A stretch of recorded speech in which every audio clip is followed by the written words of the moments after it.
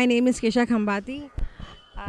I'm playing a role called Hawala Girl in this movie. It's a very different role, and you can say who is behind money, who is handling black business, black transaction business.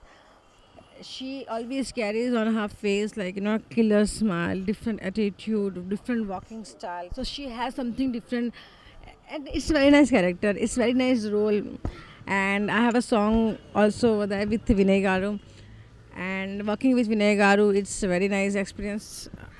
Working with Saran sir, he is also very helpful guy, down to earth. Always used to teach me how to give expression, how to don't do. So thank you so much. Thank you.